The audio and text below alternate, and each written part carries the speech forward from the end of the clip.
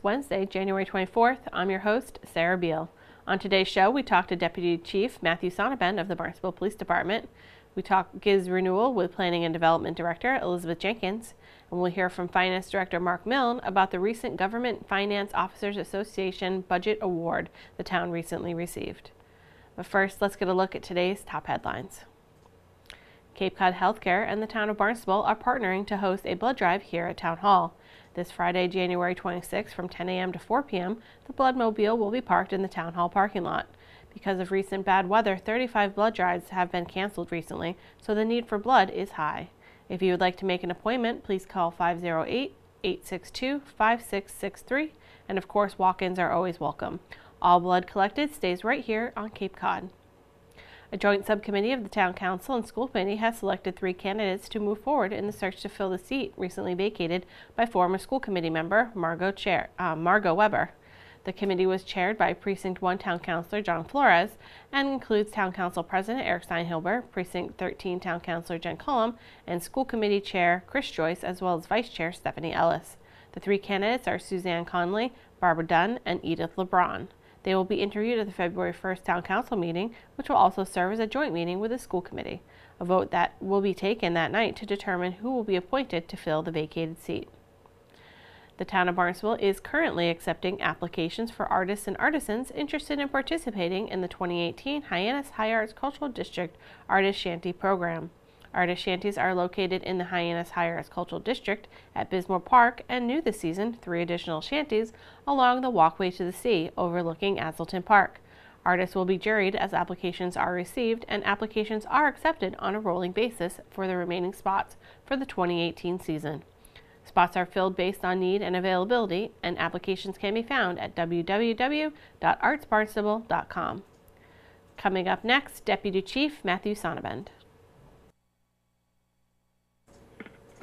Deputy Chief, thank you so much for joining us today. We have a couple things we want to talk about. The first thing is there was a really fun event held through the HYCC after school program this week, the Kids versus Cops Family Feud, and I know you were there. I was there filming it.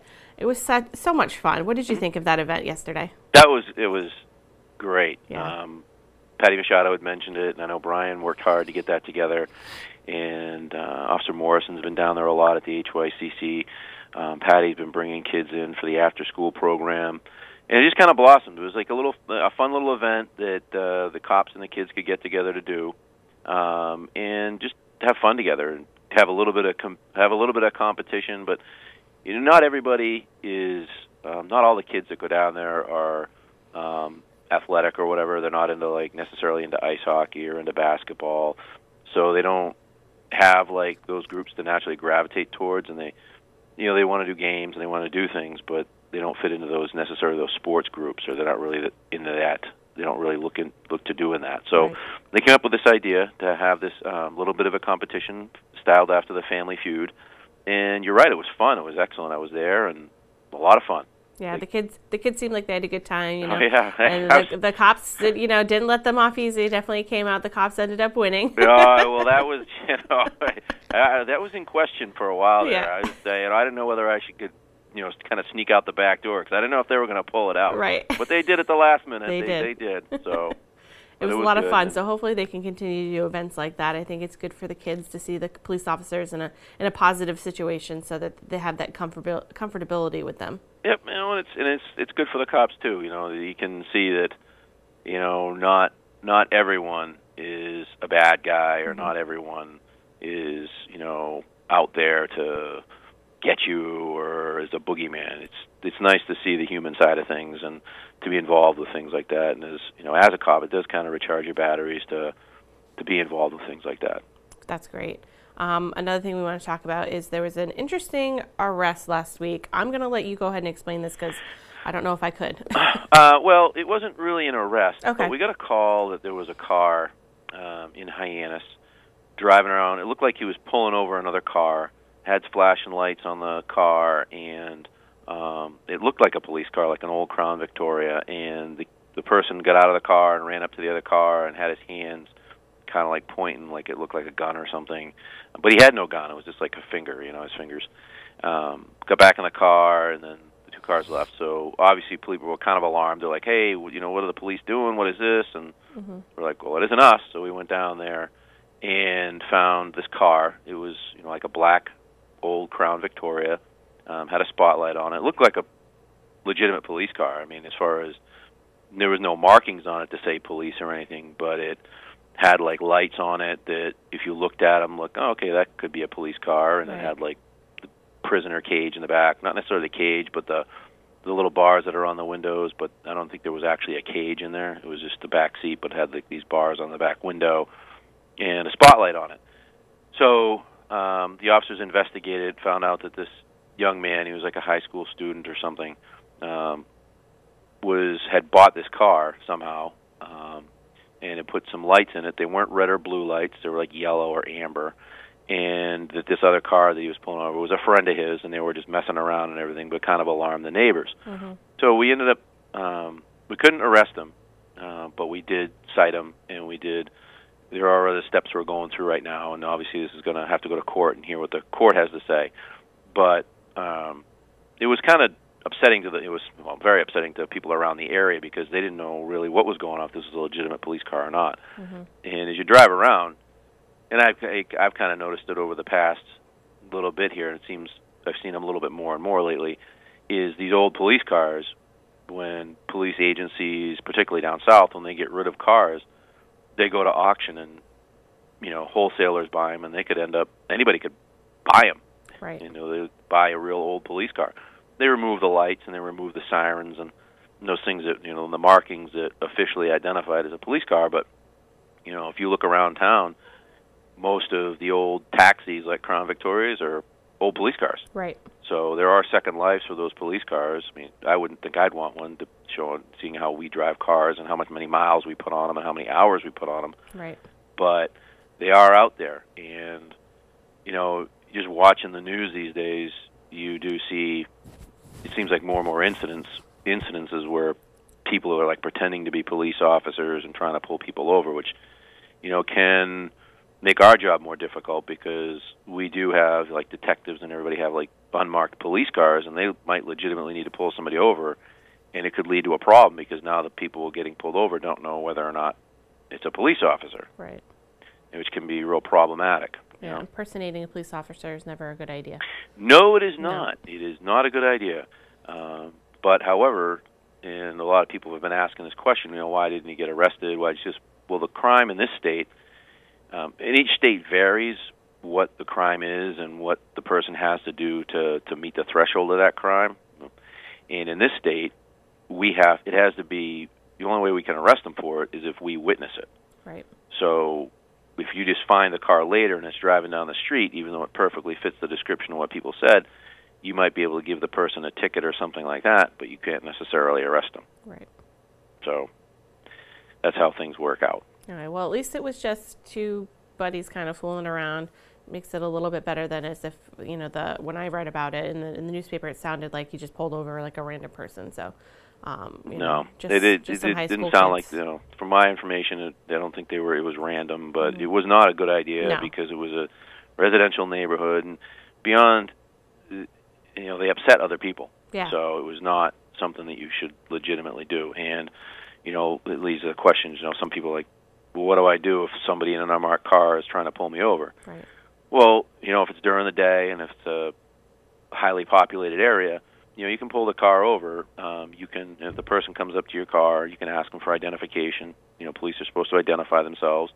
You can ask them if a supervisor can come out because, just kind of cooperate with them, but you keep your window, don't roll your window down as far as you have to, and tell them, I'd like to see a supervisor.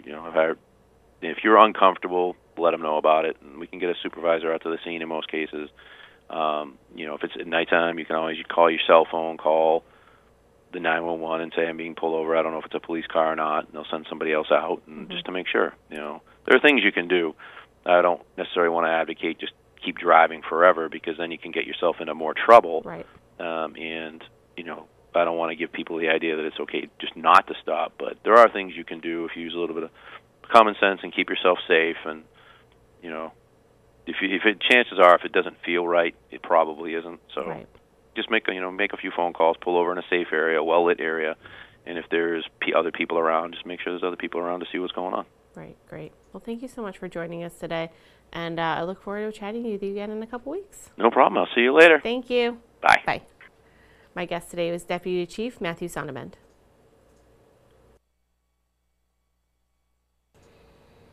Coming up, Finance Director Mark Mill, but first, Planning and Development Director Elizabeth Jenkins. Elizabeth, thank you so much for joining us today. Good morning, Sarah, and a pleasure to be here. Yes, so we're going to continue our conversation. We've been talking about the last time you were in, we were talking about the GIZ renewal, and we're going to continue talking about that because it's a very huge project. It is. It's been a big project, and we're getting right down to the end here. So just a recap in terms of what we're working on.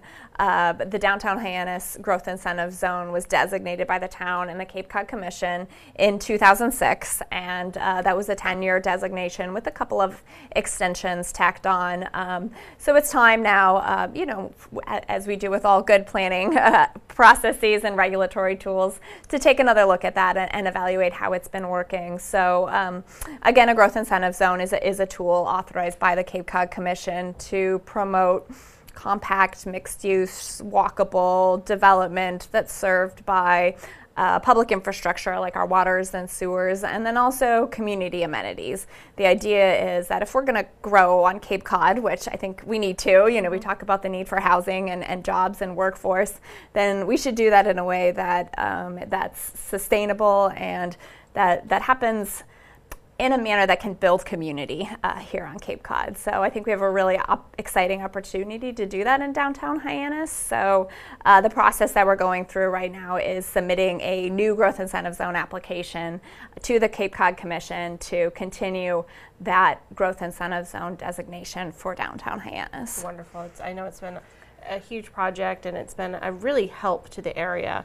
You're going to have a presentation at the planning board meeting, which, just so everyone knows, it's going to be on Monday, January 29th at 7 p.m. at the Senior Center. At the Senior Center, yeah, we've got some work going on in the hearing room to upgrade all the equipment there, I'm sure. Yes. I'm sure you're very excited about that. So we're going to hold it over at the Senior Center.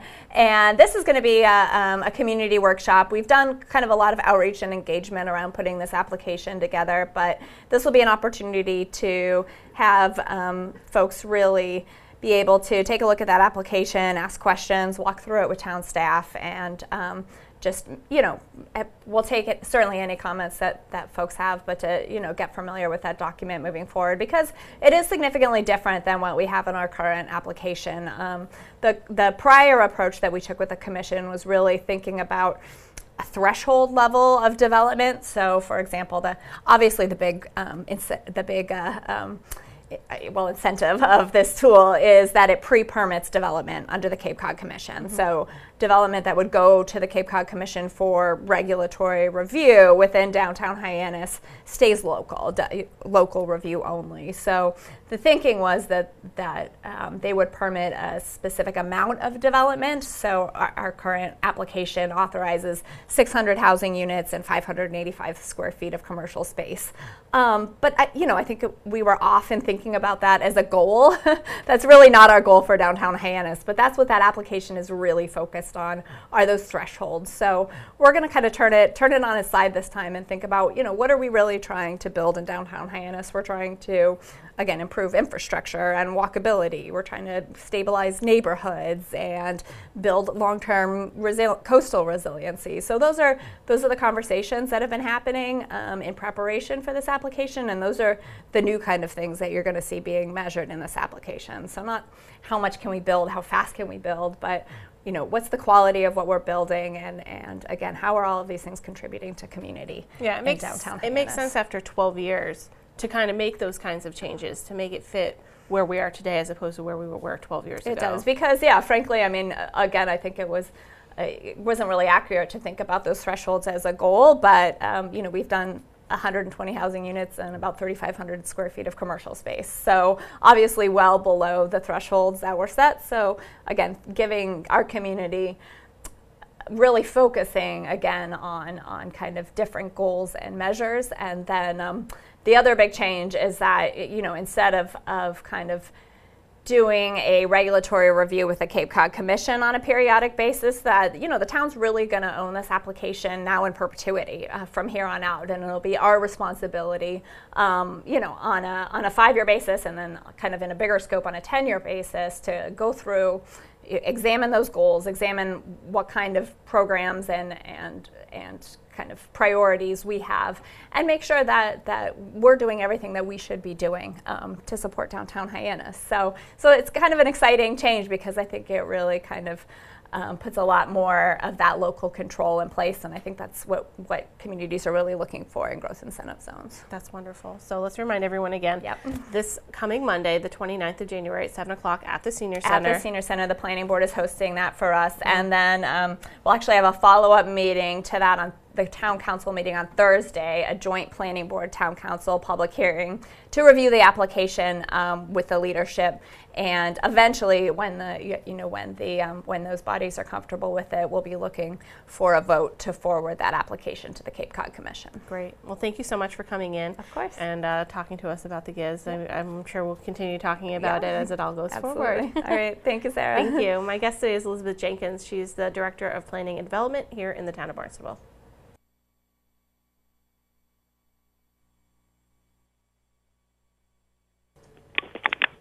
Mark, thank you so much for joining us today. I want to say congratulations.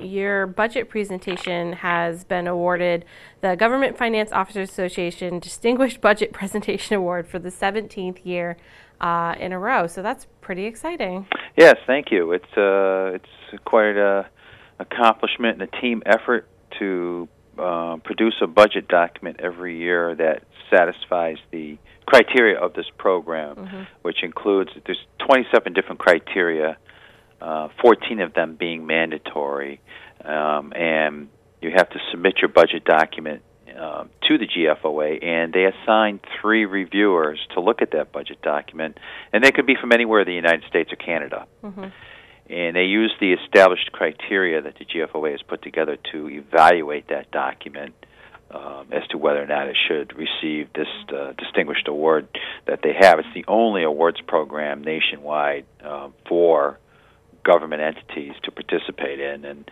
it's designed to encourage governments to create a transparent and well-constructed document that will lend itself to educating the local citizenry as to how their money is spent. Right. I was looking into it, and it's kind of like it gives you criteria so that people can understand it. So when they're looking at the budget presentation, it's not just numbers and not really being able to understand things. Part of it is being able to be understood by regular people like myself. Yeah, exactly. I mean, a lot of people, a typical budget, a lot of people are not going to want to look at. It's just a bunch of numbers. Yeah. And what do they mean? But this program forces a community to really think about what needs to be included in that document, so that it can be.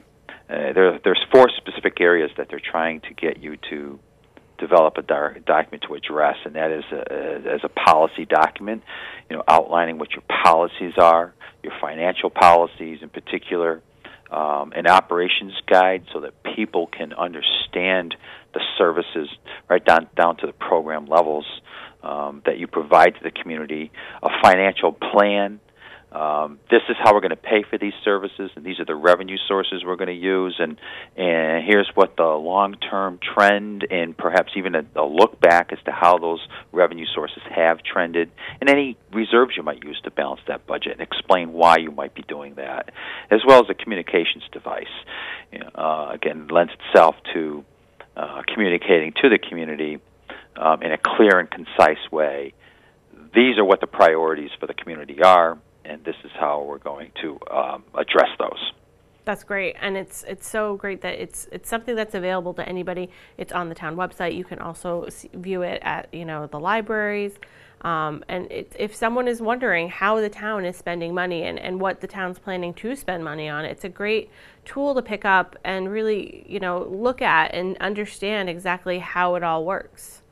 And that's a testament to your office, putting this together. And I know this is the 17th year that the town has received this, so it's we're consistently putting out a comprehensive document for people to view.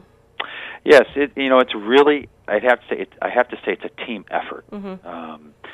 This, we get a lot of support from the town council. We get a lot of support from department managers and staff because there's a lot of work that goes into producing such a document, and without their cooperation and support to participate in a program like this, we couldn't do it because it creates, it's a lot more work to produce a document that meets these criteria than it would a typical budget document for a community. But I think we've seen the benefits of implementing this process in our community. I think we do a good job of communicating the priorities to the community and how we're addressing those and how we're going to pay for those. And every year we're looking to improve this document. We get some good feedback from the reviewers every year for suggestions as to how to improve it. Once you get the award, you can't just stop there. Right. If you want to continue to receive this award, you have to continue to work on enhancing it, implementing suggested improvements from the reviewers. Many of those suggestions may not necessarily address the mandatory criteria, but these reviewers are looking at documents all across the country. They're seeing best practices. They're sharing that with you, which allows you to incorporate some of those into your documents and make it a better document. So we're always trying to improve upon it. That kind of leads into what my next question was. What are some of the benefits of participating in this program? And that's definitely one of them. That's it. Yeah. I mean, you really get you get a lot of sharing from your colleagues from across the country as to what they're doing and best practices, and so you get to implement and exercise those best practices, which lead, hopefully to a more understanding of your community, more transparency for your community. Even coupled with the open budget website that we run now, people can see how our revenue sources are coming in compared to what we budgeted for those revenue estimates, as well as where we're spending, and how we're tracking the appropriation spending and making sure that we're staying within that, as well as the capital programs. With the wealth of information we provide in that website for the capital program is one of my favorite parts of that program. Wonderful. Now, is the budget that was presented, that was awarded was this the last year's budget? This is the fiscal year 2018 budget that we're currently working with. Oh, that's great. Yes. So, after we adopt the budget, we submit it to the GFOA. You have 90 days from the day it's adopted to submit it to the GFOA for their review, and so we submitted it soon after the council adopted it back in late May, early June, and but it takes time. They're reviewing documents, hundreds of documents that get submitted every year, and we just received a notification back in December that we were awarded it once again. And then we also participate in the other awards program that they have, which is for the Comprehensive Annual Financial Report. That's another whole program that we've been participating in as well, which again is it's a team effort. But to participate in these programs sponsored by this organization, which is the only one nationwide, once again, it helps you address, make sure that you're implementing best practices and that you really care about sharing financial information with your citizens. That's wonderful. Mark, thank you so much for joining us today, and congratulations again to you and all of your staff and everyone here at the town for all of your hard work on the budget. I know that it's an ongoing process, and you're right into budget for FY19 right now, so I really appreciate it, and thank you for joining me. I look forward to chatting with you again in a couple weeks. Sure. Thank you, Sarah. Thanks, Mark. Have a great day. Bye. You too. My guest today is Mark Milne. He's the finance director here in the town of Barnstable.